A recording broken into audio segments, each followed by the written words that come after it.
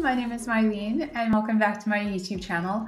In today's video, we are going to be building a face and body landmark detection application that allows us to track movements in real time. So there's a number of things you can do with an application like this. I've seen some people, for example, build out an application to be able to track sign language and translate that in real time. Today, we are going to be building something a little bit simpler, which is a fact-generating application, but we're going to create an interactive experience where we can touch the screen or our virtual machine screen and have those facts appear on the screen for us. To build this out, we are going to be using a Python library called MediaPipe to get started with the base code, which I actually wrote a couple of years ago. And then we'll be using GitHub Copilot Agent Mode with VS Code to be able to then vibe code our way to the lovely application. Part of that is going to be me just showing you what my best practices are for vibe coding at the moment. So if you're interested in any of this, please keep watching. Okay, so as usual, the first thing that we want to do is we want to start on GitHub. We are going to start today in my own GitHub repository. Like I mentioned, I wrote this 3 years ago based off of some other tutorials that I saw that I thought were really interesting at the time. Something I will note is that there has been loads of updates to MediaPipe. So at the time, it was actually quite restrictive which operating systems you were using with which version of Python, but it seems to me like they've made a lot of updates. So I don't think you have to worry as much. And I should actually update the README. I will do that. But this is where we're going to start. We're not going to clone the whole repository because the only thing I think we really want to get from here is just this Jupyter notebook. And so to do that, I'm just going to copy the raw file. And then I'm going to go to let's go to our VS Code. And then we're going to create, let's call it landmark.txt. And then let's paste everything here. So one of the cool things with Jupyter Notebook is like you can copy the raw file format and then paste it as text. And then you can just rename it as IPNB. And that will create the Jupyter Notebook for you, which is super useful sometimes. So here is the code that we're going to use to get started.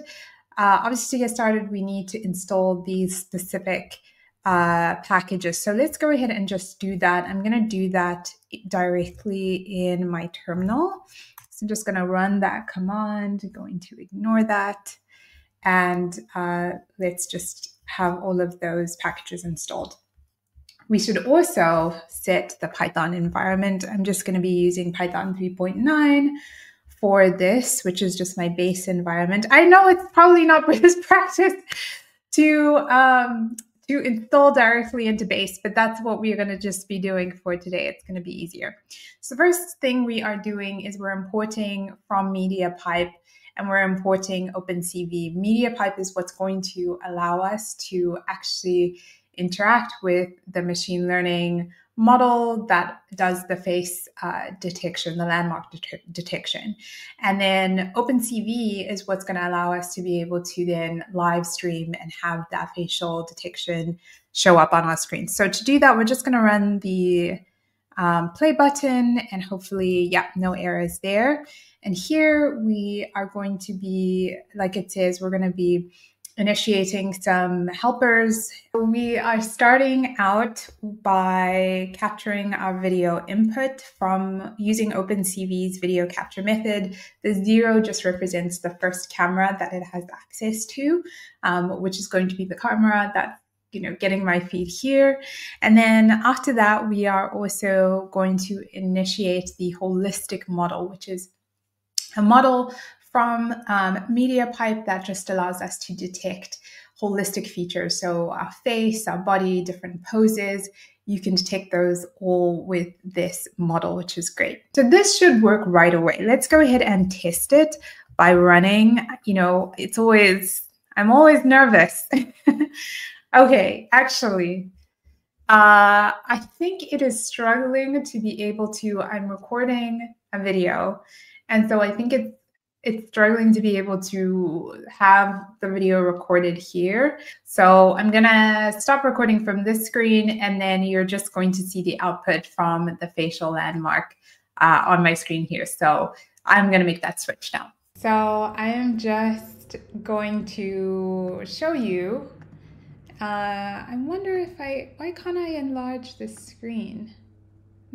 Is that enlarged? I hope it's fine. Show you, this is pretty much what it looks like at the moment, just right away taking the code straight from my GitHub and using that locally on my machine. Really easy to run, not a lot of code. And so this is actually, it looks like something that's quite complex, but actually pretty straightforward to implement with a powerful model like what we had for MediaPipe. Now I want to take this one step further and actually create a more interactive experience for us using the same code. Let's switch back to our normal setup to see what that looks like.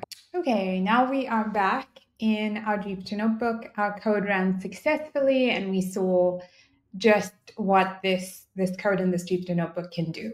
So what I want to do next is I'm going to go ahead and I'm going to open up Copilot Edit. You do have to be signed in to GitHub to be able to access this. And I'm going to be using Claude 3.7 Sonnet. I'm going to change, I think you should be able to see that, but I'm going to change this edit to agent. And that's just going to be able to help me interact with the code and improve it as I go. We want to take the current code that we have, level that code up. I want to also move that code into a Python file instead. So I do want to share some best practices of things that I've learned with vibe coding so far. The first initial thing that I will say is so important and has made all of the difference for me with vibe coding is the model that you're using.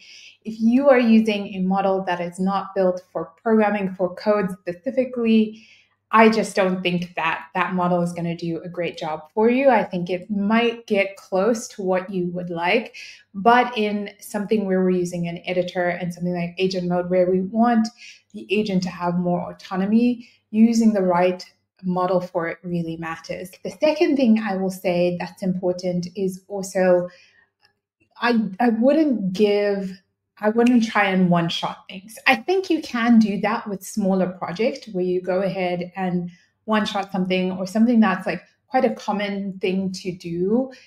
That usually is fine. But if you're trying to build out something that's a little bit more complicated, maybe a slightly more niche, like we're trying to do today, my advice would be to start from existing code that has a good framework for the model to start from, and then build up and iterate on that as you go along. So I want to show you what that looks like for me in my process. So let's go ahead and do that. So the first thing I would do is it can already detect the Jupyter Notebook there. So I would give it some context. When I was testing this out, I wanted to just confirm that I didn't need any other models to be able to directly detect the specific fingers. I want to say, I want to have a Python script that does this, but also labels my fingers. So let's go ahead and run that and give that to agent mode and see what it's generating. Okay, so we can see that it's saying right away, I'll have you create a Python script that detects the face and body and landmarks using using MediaPipe. It's giving us all of these things. It's saying it's already created. We can see the Python file is ready for us to use. Okay, so we can go ahead and just keep those changes and let's run this code. It even gives us the command we need to be able to run this. So I'm just going to copy the command and I'll paste it. And then again, because I'm streaming at the same time, I'm just going to switch to the mode where we can see what's happening on the screen. So let me do that now. And then let's enlarge this and see what we're getting. Are we getting, yes, okay, that worked as expected. So you can see My laptop is a bit small, but we can see there's our thumbs. Those are our index fingers. Things are working as expected. Things are working as expected, which is really nice. So, okay, great. So I think that is good. Let's go back and start to make more edits as well. So let's press Q. Now we are back to our code editor again. And we can see that that code ran without any issues. And that would be like one of the cool things is that these changes, because they're not huge, it's easy for me to go in and compare those changes to what I had in my Jupyter notebook and see what was the difference here in terms of specifically mapping out the different things. Let's see if we can actually take a look at what some of those differences were. So for example, we put the different names there. We have MP Solution Hands model. So not just the holistic model, we're actually now accessing the hands model, and that's what's giving us these details. So you see like how it's nice to be able to go in and understand what's happened. The next thing that I want to do is I don't just want the hands to be labeled. I want to be able to have those hands interact with things on the screen. So I'm going to say, I'll say, I always like to give some encouragement. So I'm going to say, this looks great. And then let me say, I want to update the code. So it includes some purple, let's say light purple clouds that I can interact with and move around on the screen. Can you make those updates? So let's give that again to Claude Sonnet and Agent Mode, and let's see what it comes up with for us. So this is perfect. Our code has rendered, it's made some changes. I'm going to keep those changes, and it's created, it's giving us a summary of what it's done. Let's try it out. Again, I'm just trying to go ahead and run the code.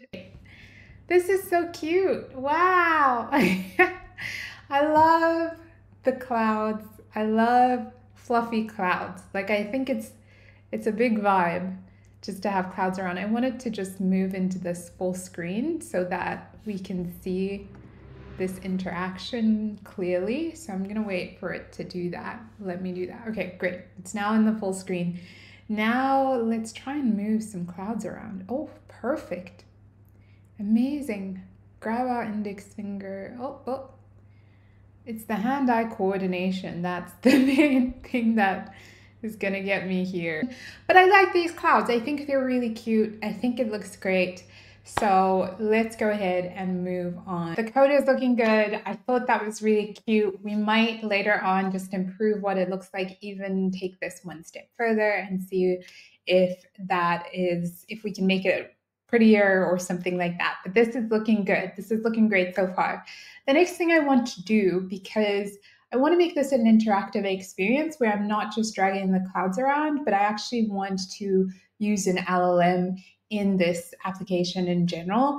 And so I want to make this like a game where we can click on a cloud and have a random fact, some information about a random fact pop up. Save a little bit of time. I've already created a prompt for our agent that I tested with GPT-4o, and it works quite well. So let's run that again and see which changes Agent Mode makes for us. Okay, so it has finished generating the code that we need. It's made some changes. We are going to keep those changes, and hopefully everything has worked. So we're going to just go ahead again, like we did last time, and just test this out directly by running the script. So let's switch cameras one more time. Let's pull it in from the other desktop to take a look at. I am seeing that it is loading the facts, and I'm not sure why it's doing that. Let's go ahead. Let's try and tap one of them and see if that will help. It's still loading a fact. Let's pull this. Okay, You see, it doesn't always, okay, there we go. Please wait. Okay, it's just, now it's too far up. I need it to,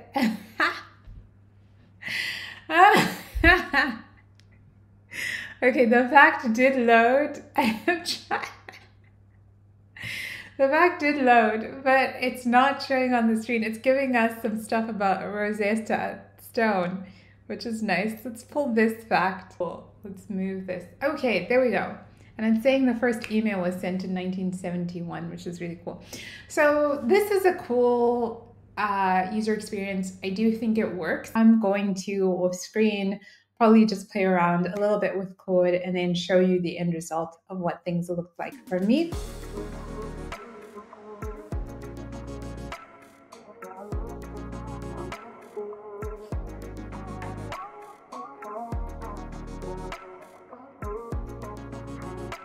Okay, that is going to be it for today's tutorial. I hope you found it useful. I just wanted to show you the basics of getting started with landmark detection and then also using vibe coding to then take that into a real world app that we can use and create an interactive experience with. I will leave links to all of the code that you saw me using in the description below. If you enjoyed this video, please give it a thumbs up and share it. And I will see you in the next one. Bye.